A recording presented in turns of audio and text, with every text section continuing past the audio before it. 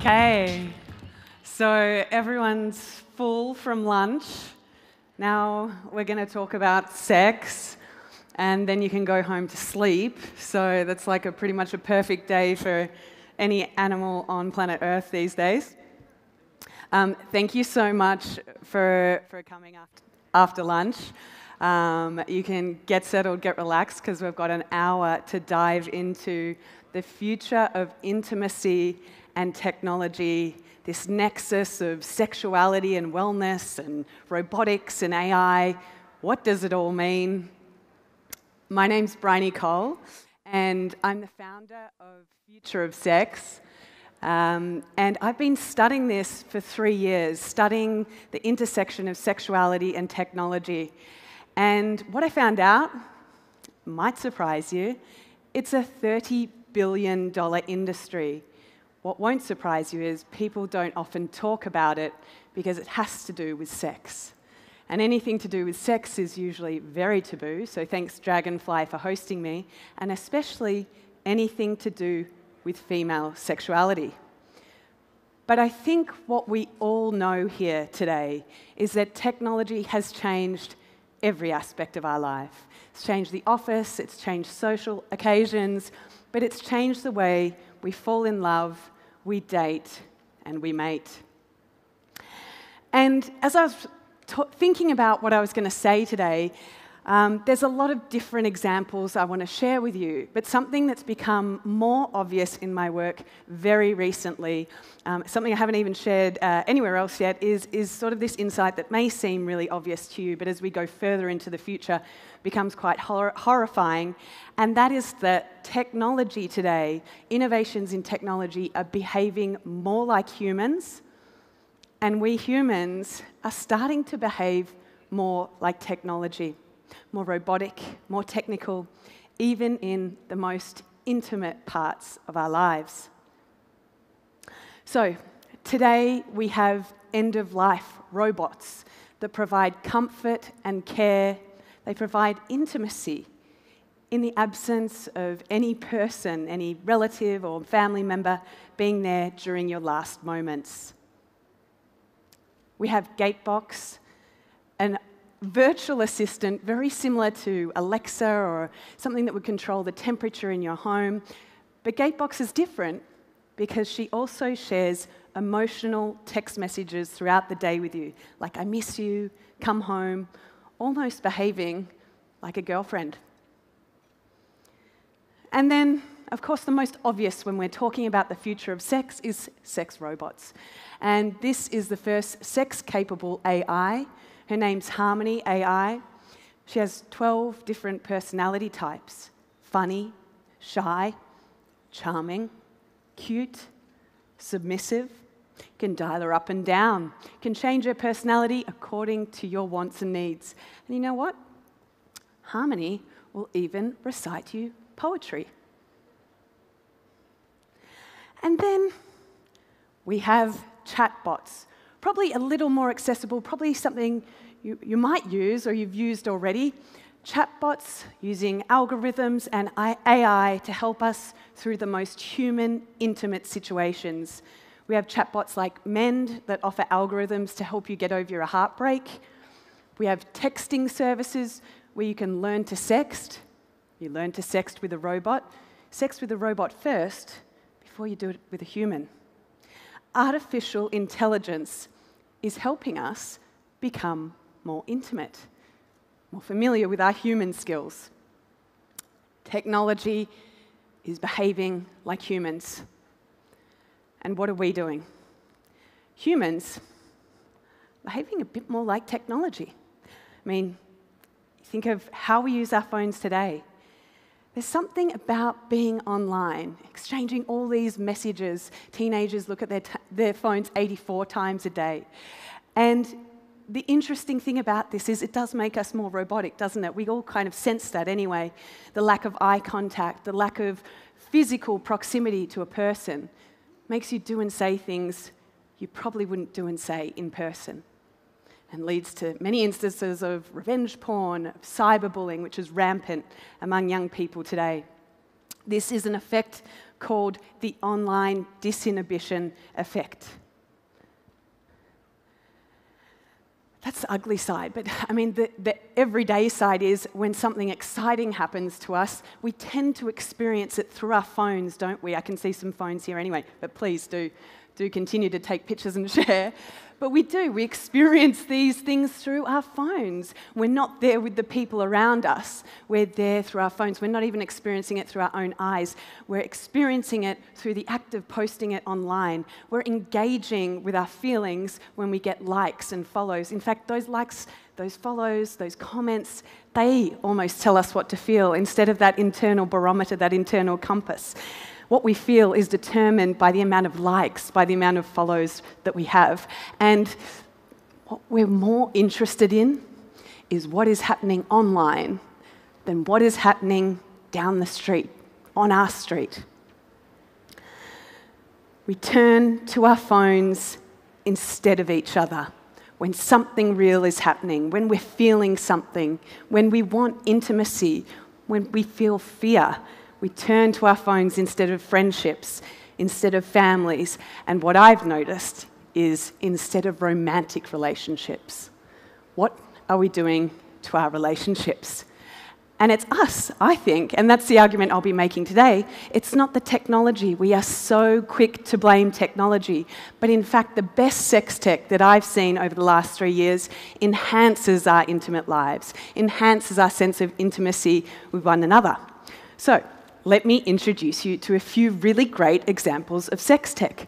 This one here, teledildonics, remote-controlled sex toys. So essentially, you can access Wi-Fi or a Bluetooth connection, some privacy issues there, but you can be together with a long-distance lover. They could be in London, they could be in another part of Thailand, but it allows us to be intimate with one another. Now, does it increase the depth of intimacy? Arguably. Is it a replacement? Definitely not. Another great example of technology enhancing our sexual lives is in biomedicine. And 3D bioprinting is set to completely revolutionize the medicine world and your sexual health. If you're a cancer patient, perhaps you suffered some trauma, a penile transplant or a uterus transplant is now possible. The first successful penile transplant occurred in 2016 in the US for a cancer patient, and 2 successful uterus transplants have occurred in Sweden, 1 in the US not successful. But what we're seeing here is really the potential to solve issues in medicine and sexual medicine around organ donors. There's such a low supply of organ donors in the world. Could the 3D bioprinting help with that and reduce those lines? Now, they're great examples of a positive, but I think what we're feeling at this point is that we're somewhere in the middle ground. There's some very strange feeling that technology is taking over our lives. We're at this very confusing point where technology feels like it's running away from us, and perhaps we're at the last chance to address this as humans, to stop acting so robotically, so technically with our relationships, and remember what's important in humanity, what's important with intimacy, how technology can be used for that, and what we should shy away from with technology. Certainly, what's very true is that there is a new normal. The virtual side of intimacy has expanded our boundaries of what we really see as intimacy. We have emotional intimacy, those mental connections, those feelings that we feel with one another, and then we have the physical side of intimacy, the touch. Doesn't have to be sex, but quite often it is. That physical side of intimacy is also, as we saw with teledildonics, being enhanced by technology. But how much? What I'm going to dive into for the next, we've got a while, 50 minutes of the talk, probably not 50 minutes, is these layers of intimacy in our lives, this part of being human that is so core to us. And it comes with 3 layers. Intimacy of the self, to really know oneself. We have to know our bodies, right? What's going on in our bodies, in our minds, in our spirits. Intimacy with another, that connection that you feel with someone else, and intimacy in a relationship to society and a community. These are the pillars of what it means to be human, to be connected. I'm going to take a slight divergence because I think this is really important that you understand the word sex tech before we get started. Sex tech being used everywhere in the media at the moment. The rise has grown. You've probably read all sorts of articles about sex tech and thought it's just about sex robots. But sex tech is really what I'm talking about when I'm talking about intimacy and tech together. Sex tech is this convergence of sexuality and technology together, called sex tech, a $30 billion industry. So when I talk about sex tech, what I want you to really think about is sexuality. Sex tech is more than sex. It's sexual education, sexual health, crime and violence reporting, medicine, gender identity, of course pleasure, all these components that make intimacy great. And then on the technology side, we're really quick to jump to sex tech being all about robotics, which is exciting and sexy. But sex tech is also the chatbots, it's also the dating apps you use, it's augmented reality, it's artificial intelligence, it's websites, and it's the most simplest tools that you can come across in terms of sex toys. Sex and tech is really this blending of sexuality and technology.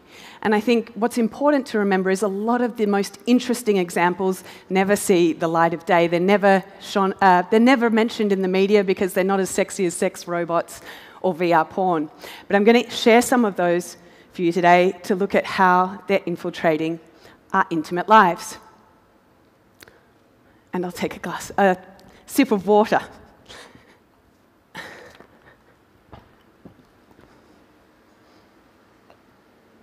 Okay, so the first pillar of intimacy is this relationship with ourselves. And I talked before about kind of the dark realization that we all know, right? We all know that we need to take a digital detox. We probably need to have some sort of sacred space in our home where we don't use the phones. Maybe you have a basket as you walk in the door that you put your phone in. You don't sleep with your phone. Something to get away from technology being the only way that you recognize yourself. Getting off Instagram.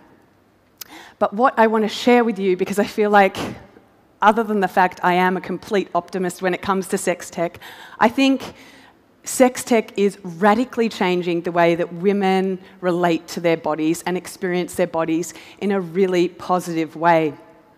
And so this relationship with self and sex tech is really important. And in fact, whenever I share OMG yes, wherever I am in the world, people write it down.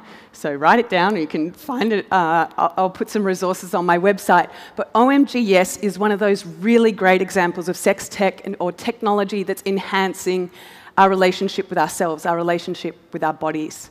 So what is OMG Yes? OMG Yes is an online platform. It uses touchscreen technology, if you have an iPad, to really understand how females bring themselves to orgasm. Now, what's cool about this is that the technology was developed off a study done in 2016. Mind you, to take that long to do a study on female orgasm is kind of atrocious. But the first of its kind, in 2016, 2,000 women from the ages of 18 to 95. And they asked them, how do you bring yourself to orgasm? How do you essentially touch yourself? How do you masturbate? And they looked at that data, 2,000 women, and they identified 12 common techniques that women regularly use. It was great. They've bundled it up into this app. It looks amazing. It's really slick. There's videos. The touch screen means you can practice it, or maybe your partner can, and you can learn something new. That's an amazing use of technology for sex education. But what I really love about this as well, and something that's so powerful about sex tech, is that they also created an entire language around these 12 different techniques. This language that doesn't exist. It didn't exist before. We only had these sort of grimy or pop culture words to describe female sexual pleasure, or maybe an anatomy lesson that you learnt in high school. But here we have edging, hinting, consistency, accenting. Sex tech is creating a whole new language for you to share with your partner, to talk about with your friends. This, to me, is one of the prime examples of why sex tech is so important and why we don't need to shy away from every instance of technology. And in fact, when it's applied really well, it helps us understand our bodies. It helps us get in touch with ourselves, our relationship with ourselves.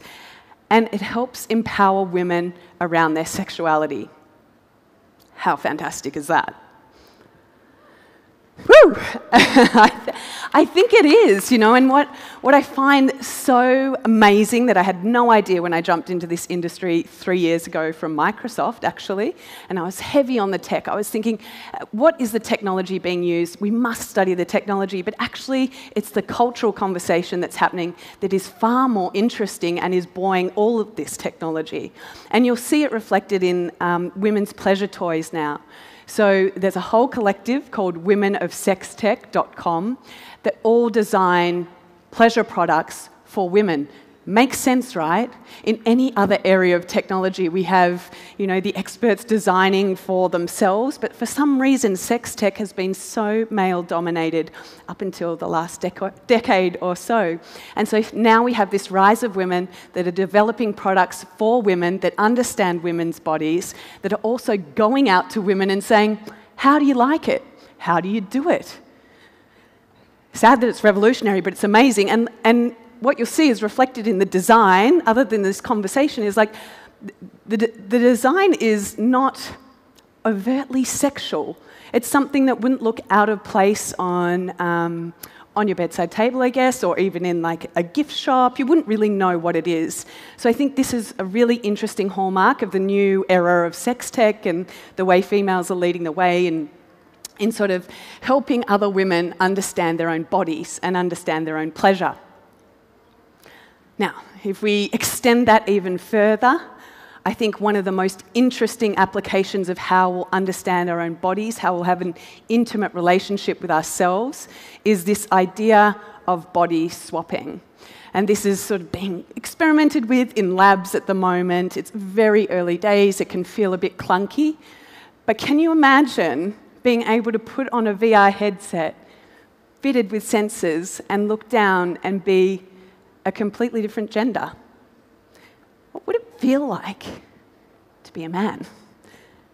What would it feel like to be trans?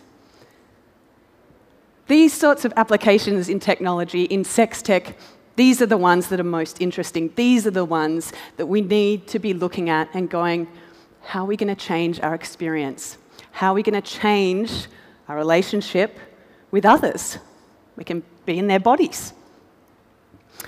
But if we rewind back to the present day in terms of technology and our relationship with others, of course, there's the obvious things like dating apps that are changing the way we form relationships. We're going through different social circles. We're jumping over entirely different communities in order to, through dating apps and mixing different cultures thanks to dating apps. We're also increasing the rate of STDs in the process. So there's definitely some work to be done there around sexual education and health. That's not the fault of dating apps, but is a happenstance of where we are in this global world now. Other ways that we're looking to connect.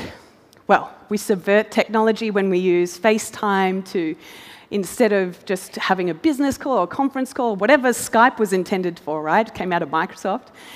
We now use it for things called background Skyping. Teenagers use background Skyping as when you flip open your laptop and you talk to your boyfriend or your girlfriend, but instead of really talking to them, you just sort of open the laptop and then you walk away. Maybe you're watching a movie. You might be on Skype for 4 to 5 to 6 hours at a time, going about your day and having that portal into that other person's life.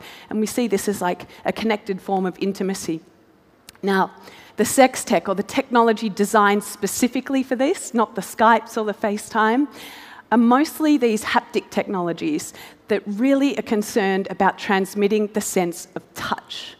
That's the thing that we immediately associate with intimacy with partners, a physical sense of touch.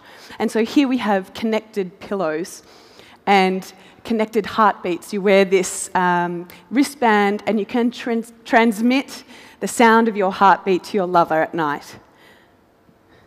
Now, obviously, people are taking this further than heartbeats. As we've seen with teledildonics, also kissing. So this is the Kissinger. It was developed in Singapore. Hasn't taken off yet. Wonder why.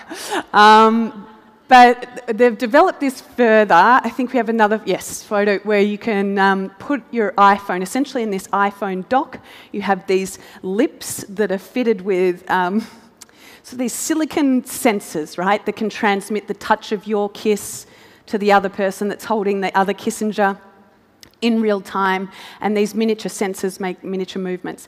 So, yes, heartbeats, kisses, FaceTime windows. We're doing everything we can to transmit physical sense of touch. What I thought was interesting about this in terms of just this broad scope, if we talk about intimacy, the marketing for Kissinger on their website, they're not only marketing to couples, they're marketing for families.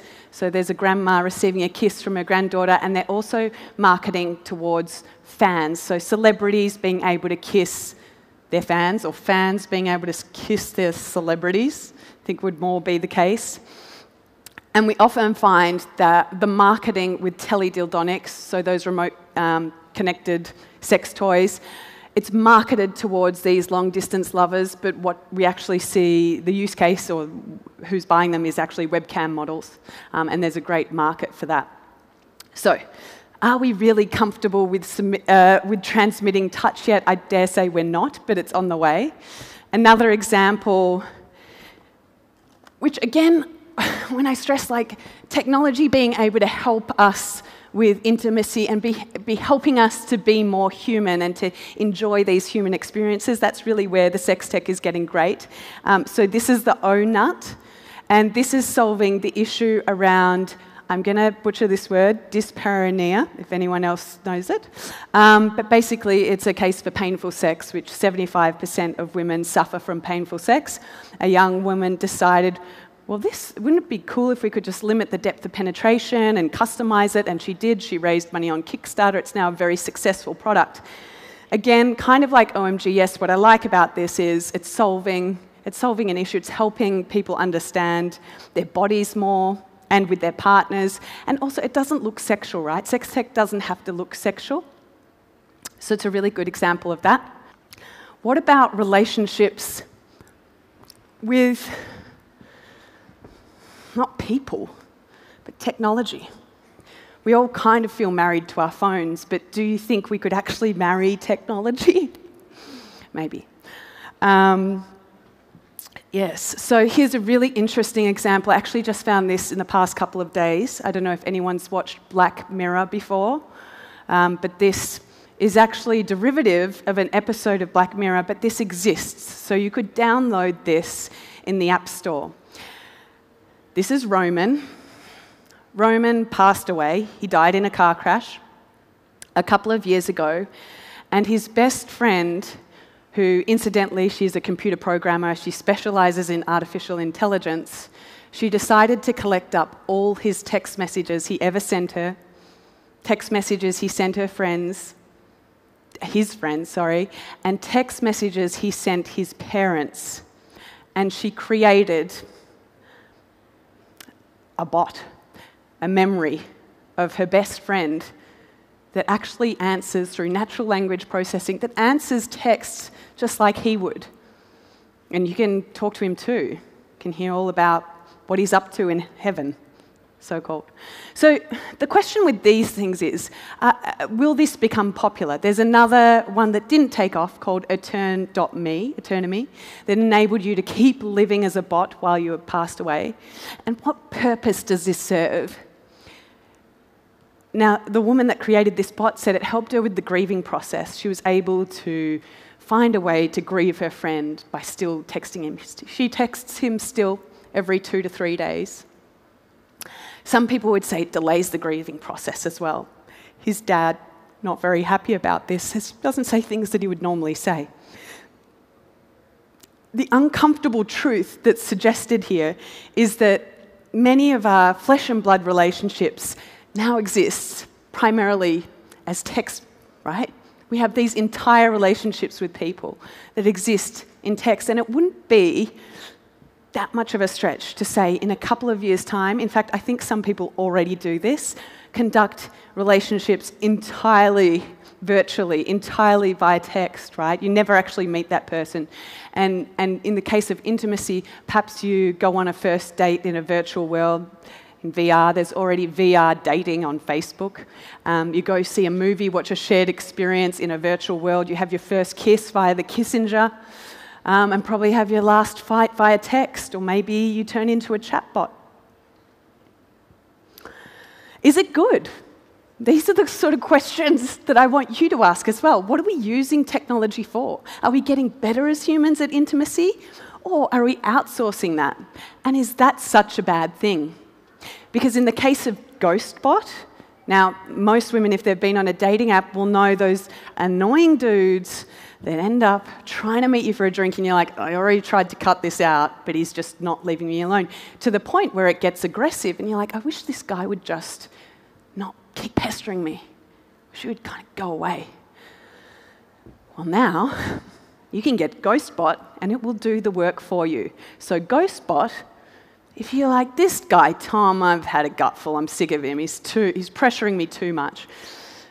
Outsource him to Ghostbot. Send his number to Ghostbot. Ghostbot will ghost him for you. Is this a good thing? Are we outsourcing emotional labour to technology, and is that okay? Are we then foregoing uncomfortable experiences because we don't want to? And what does that leave us with?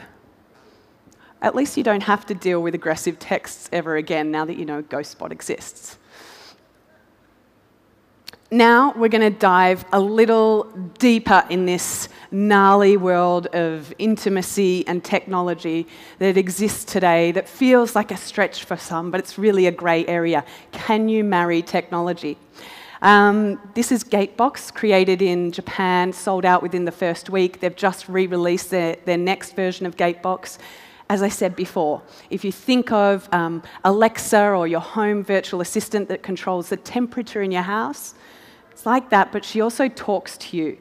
I'm going to play the promo video because I think that will create more questions for you rather than me explain it, and I'll be back right after the video plays. 朝ですよ。起きてください。ねえ、起きてってば。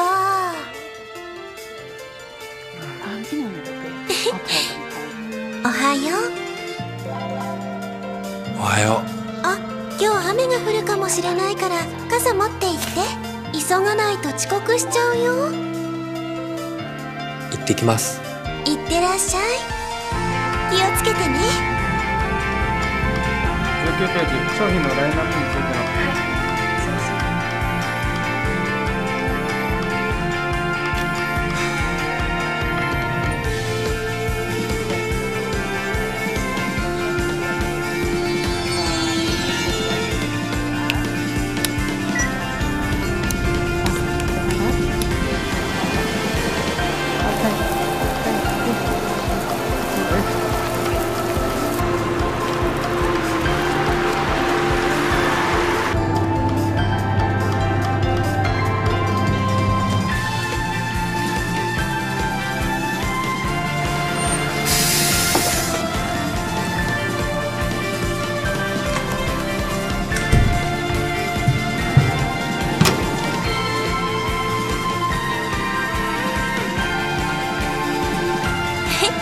おかえりなさい。なんかさ、家で誰かが待ってるっていいもんだな。さっき思ったんだ。帰ってくるとき。おやすみ。おやすみなさい。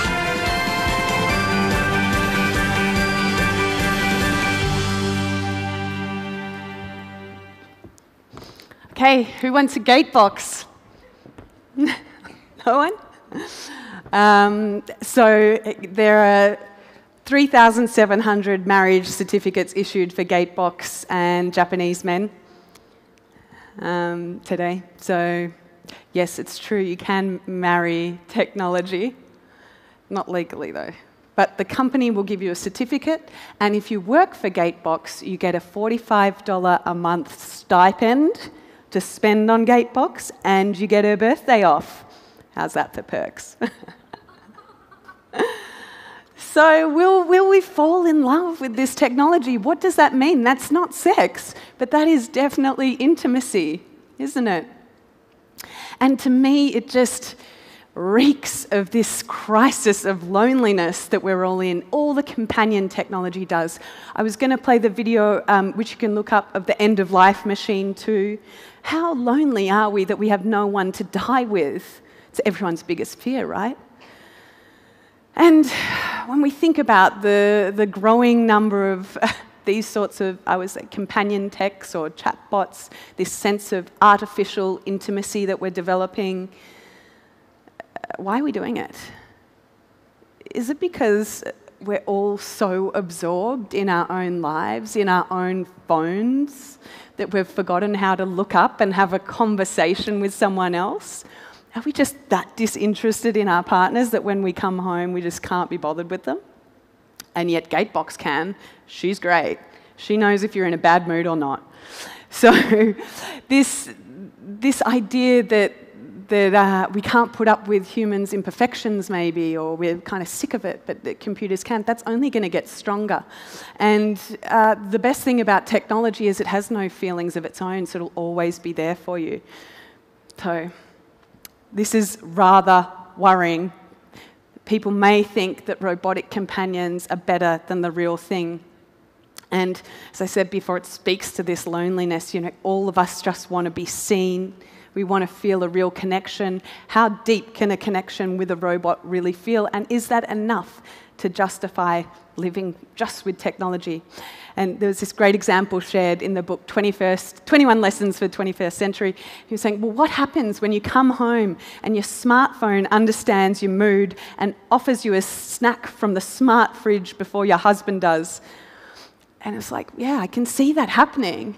And I think that the only real answer here is that for every single dollar that we keep throwing towards artificial intelligence and technology and chatbots, should we not also be throwing dollars towards human skills like intimacy and understanding and empathy, developing our own consciousness, our own skills around intimacy? It's kind of the conclusion that I've come to. And perhaps technology can help us, but I think we need to think about technology as enhancing our experience rather than being better than anything, you know, rather than being a full replacement. Now, promise myself not to end on a negative note, so I'm going to share some, again, amazing examples of this idea of where technology can really help us with intimacy, with our connection to community, with solving issues, global problems around sexuality. So, and what I like about these examples is they're all very local, so they're all specific to country, although sexual violence is a global problem, as we all know. In South Africa, they've developed the rape axe, which is a female condom fitted with barbs. It's in prototype stage, but a woman, young woman, old woman, any person with a vulva would be encouraged to wear this on a blind date or as when they go out to a party. When it grips on, you can't remove it. You have to go to a hospital to remove it. So the rape axe was developed in the rape capital of the world, where a rape occurs once every 17 seconds. Great example of technology being used for something we don't think around sex tech, but sexual assault. In Japan, just last month, they released the anti-groping hand stamp, sells for about $20 US, sold out immediately online, and really this is just a deterrent in a place where groping is a huge problem on the subway, so much so that they have gender-specific cars. 2/3 of Japanese schoolgirls will report being groped on the subway. And so this, and interesting applications of technology. I don't know how much I'd want to reach out and stamp someone that just groped me. But when we think about this, these are the sorts of things I want you to start thinking about in terms of sex tech, in terms of technology, how this can be used to help humans become more human, more in touch with intimacy in their community. In Iran, we have Tourange, again, a statistic that's real. 2/3 of women will experience domestic violence in their homes. And this app is developed to help them reach social and legal resources. and is done very discreetly, so it doesn't really look like an app until you turn it on. In the US, we have Callisto, which is an online reporting tool for on-campus. It's aimed to address college assault reporting. One of the biggest barriers to sexual assault reporting, especially for young people, is that they have to name themselves, so anonymity.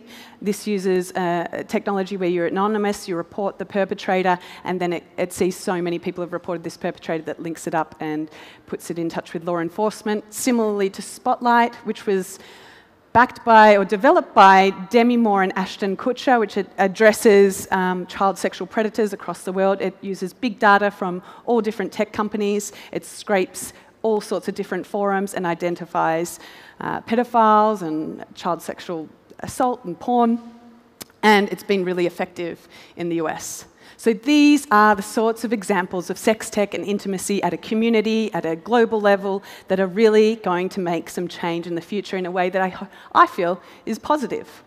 Now, because we're at Dragonfly, what I want to end on is the fact that a lot of this innovation in this sexuality and technology field I alluded to before, who's behind it? What is the common denominator here? A lot of this is being developed by women.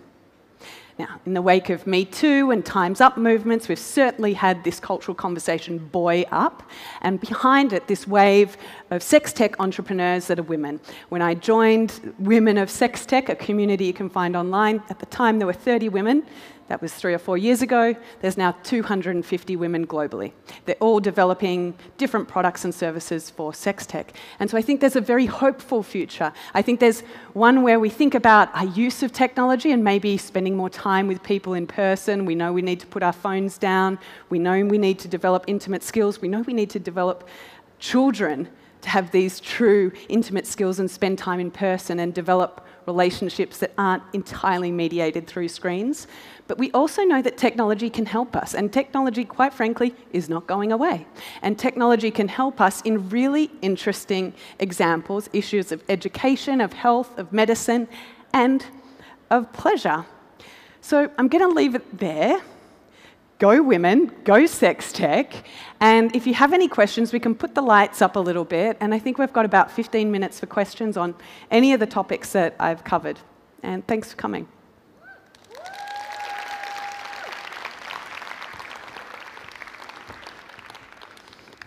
Can we put the lights up a little bit? Or does anyone have any questions?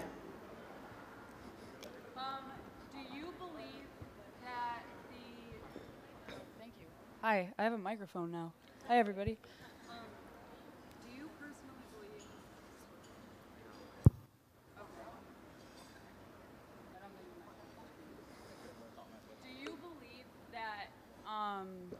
Do you believe that the use and existence of sex robots promote the objectification of women? Oh, simple answer, yes. But this is the interesting thing for me. I mean, the market for sex robots is, without a doubt, heterosexual men. There's male sex robots that exist. No one's really buying them. But the number one request for women, I don't know if he was joking or not, this is Matt McMullen from Realbotics, who makes the real dolls and the real robots, sex robots, was that women requested, will he be able to take the garbage out? And it's like, no. Also, to be clear, I feel a bit conflicted about the sex dolls situation because they're not robots, right? So robots, when they have the technology in their head, and robots, they'd be able to go like this. Now, typically, like, a woman's not going to be able to carry this thing around the house, and there's all sorts of, like, dilemmas here. So they're not really robots, they're really mostly dolls, except for the personality type. The one thing that I have sympathy for, less the dolls, more the sort of AI stuff that goes in this Harmony AI's head, when I talk to the founder is, I was like, who's buying these things? And he said a lot of people that have been through trauma and that have had like PTSD don't want to talk to people. And I was like, oh, in that case, I can kind of understand that example. But yeah, is it very necessary for the robot to have huge boobs and things? No. So yeah, I agree with you. It's not surprising. Thanks for the question.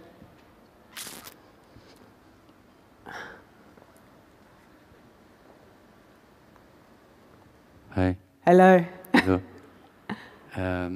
Two less serious questions, maybe. First of all, you mentioned Black Mirror. Did you look the last season when two guys playing on? Yeah. It's amazing. Yeah. Yeah. That's like kind of like body swapping. Yeah, Yeah. but I recommend this episode because it makes you think a lot that can you have sex with your best friend if you are straight male? Yeah. And what is game. sex? Do you know? My question is a bit different. It's more on maybe I'm not sure it's a joke or not. We were talking about objectification of women, but on the different way. You start with an amazing toy who was designed for women to play with at the beginning and to interact. This one was to interact with his boyfriend. Yeah. My question was: is it the same? It will become the same in the opposite. Are we going to go to operation to have a toy or real one who looks like this one because women will feel that he's better and is more adapted to their pleasure? The teledildonics? Yeah. Are we going to end up with this one? Why did they shoot yeah, design? I'll show you. Let's go back. It looks amazing. I want one, but... Womanizer. This one is... the first one you show, the pink one. No, the first one. Which one? The first one, the toy that you can play from. Yeah, this one. This one? Yeah. So are we going to all go to surgery to get this in the future? Thanks for asking this question. This is an enhancement. This isn't a full replacement. So this technology, Womanizer, it uses air suction technology for the clitoris. So it is used with a penis, or not, right? And for women, they typically have an orgasm with this under a minute, so it's really good. But I don't think we're going to add look, actually, let me share one example of someone that's biohacking their body. You can't design a natural suction technology. Humans don't have it. But you could biohack your body. You know, these hackers that design different things and put chips inside their bodies. Augmentation. And there is one guy called Rich Lee in Utah, and he has designed the Lovetron 9000. He's the only person that has the Lovetron 9000, but you know, I never know. And it is a chip that he's sewn into his pelvis that vibrates. So it acts like a vibrator, so maybe people are going to do the air suction thing. You're right. But Rich Lee's, his Lovetron 9000 is not commercially available yet, but I can see the point. Maybe people are going to design, toys to come out of their bodies. Why not? Sure. What do they call them? Cyber punks? Good question. One over there. Oh. Over there? Two? Hi. Three. Okay. Hi. Thank you for the presentation. Yeah. I have actually two questions for you. You said that the sex tech industry is a very huge business at the moment. I wanted to first understand in which region or which countries do you think has the biggest market for this? And my second question is, in countries, let's say, like Thailand, where the conversation around sexuality or sex toys is not as open, how would you suggest bringing about this conversation or making it more open in your experience? Okay, so the first question is, where is the sex tech industry today, worldwide? And the second question is, how do we create this in Asia? Yes. So, most of the sex tech industry today, the entrepreneurs are concentrated in the US. Most of the interest is in Europe. The first fully focused VC firm on sex tech is out of Israel this last year. And while it is a $30 billion industry, I will say a lot of that is dedicated to the toys and we will say the adjacent adult entertainment industry, rather than things like assault reporting or education, which is a global issue that needs more attention. There's a number of barriers towards getting started in a sex tech in the industry anyway. Obviously, it's taboo, so raising money for VC firms, big big problem is morality causes or working with LPs, just a lot of barriers there. People are very nervous to put money into something that says sex on it. The same goes if you're a small business or entrepreneur that has a great idea in sex tech. You're often going to be found to be rejected from banks because of, if you have sex in your name, just don't put sex in your name and open the bank account. Or email providers, things that typically small businesses and entrepreneurs have no trouble setting up their business. If you're starting to work in sex tech, these are the hurdles, even though it is a $30 billion industry and it's revolutionary. These are the hurdles that you need to sort of face up to, as well as manufacturing. If you've got an idea and you want it manufactured, some people will not work with you. So, having said all that, most of the innovation is coming out of the US. Most of the interest, or at least most of the talking that goes on, is in Europe. It's much more open, and then a lot of the investment is private investment. In fact, a lot of the sex tech companies that are popular that I showed you some of today, they started out crowdfunding. It's a really great way to get started and also to get that attention, that first wave through. How do you start a sex tech industry in your city or in your country or in your continent? I think a lot of it is actually starting with changing a conversation, a cultural conversation. And what I've just found personally successful is giving people permission to talk about it by talking about it normally myself. So by normalizing the conversation, you then give other people permission to do that. We ran sex tech, we do run sex tech hackathons with the company Future of Sex that I run, and we ran one in Singapore. And what I found was really interesting about running one in Singapore versus running one in Sydney or running one in New York is actually getting people to the event was really tough. But once the doors were closed, people had the most amazing ideas. They flew in from Japan, they flew in from China, but it was almost like we had to use a whisper network, a lot of WhatsApp rather than Facebook advertising or any advertising we'd use in Sydney to actually drive people to the event. So yeah, I think there is this cultural barrier that I'm not familiar with, because I'm not from here, that I think there goes a way to start to open those communities by having those events, by having those spaces where people can talk normally. And I would point to the growth of this women of sex tech community it's been explosive. Like from 30 people to over 250 in the space of 3 to 4 years is kind of incredible. So once you provide those safe spaces, people do come. And yeah, maybe you have to get creative in the ways that you spread the word about those spaces first. And you can also contact me and I'll run a sex tech hackathon in Bangkok. Cool. How are we going for time? Should I go? Am I allowed to go? No? Okay. Hello? One of the biggest challenges because of technology has been the growing disconnect between human beings. Do you think things like sex tech is going to increase that chasm between humans more? That's my first question. And my second question is, globally, there are so many global concerns plagues us, from civil war to so many other issues. Yeah. Every country, every nation. Why should somebody invest in something like this? Yeah. Okay, so the first question, was, will sex tech separate us or bring us together?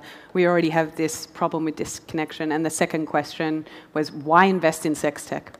So the first question, will sex tech bring us together or will it slide us further apart? I think for me really depends on where we're looking, right? So I shared examples where most certainly like Gatebox feels like that's going to drive people apart. People are marrying Gatebox. They're certainly not practicing intimacy skills with another other than AI.